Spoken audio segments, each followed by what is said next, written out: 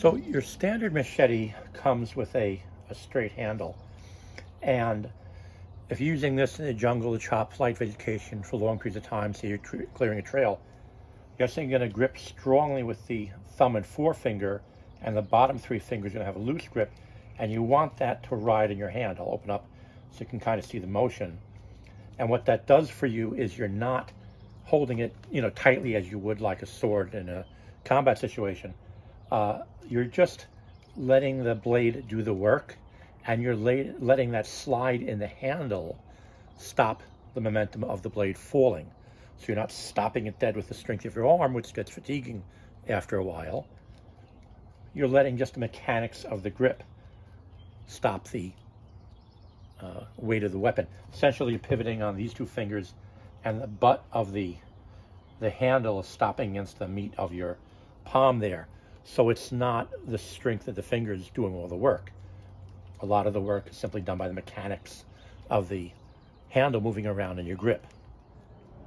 However, in Southeast Asia, you'll find this pistol grip kind of configuration common, where the butt of the handle curves down. And this allows you, as you swing, to keep a more even grip on the hand.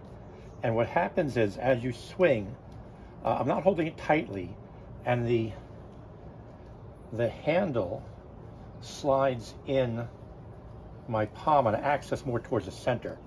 So this hump here rides through the hand like that. It's a bit hard to see, but you can feel it. And this allows you to also have less fatigue on the hand as you swing. If you ever shot a high-powered handgun like a 44 Magnum and done this in both double action and single action, you'll see the single action revolver is like an old, Western Colt.